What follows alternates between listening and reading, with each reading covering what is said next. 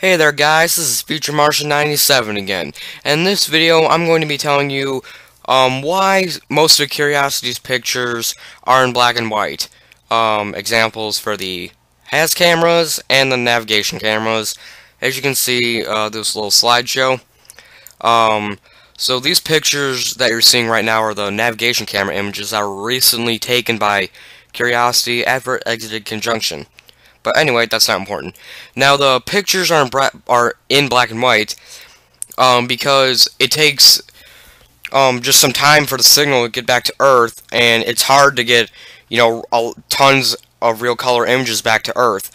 And if a picture is in black and white, then it shrinks down the size of the picture, like in the kilobytes in pictures.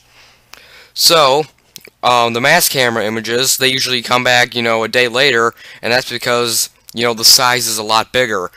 And the size is a lot bigger, then they can't send all the data back. They send less data back day by day, and there you go, you're backed up eventually. Really backed up.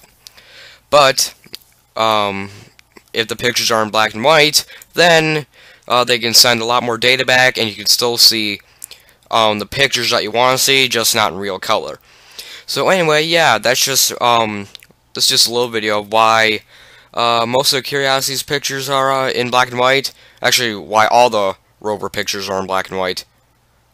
Well, not all the pictures, just for all the types of Mars rovers like Spirit and Opportunities, Pathfinder, Curiosity. Why they have black and white cameras. But anyway, as always, hit that like button, subscribe to my channel, and as always, this is Future Martian 97 signing off.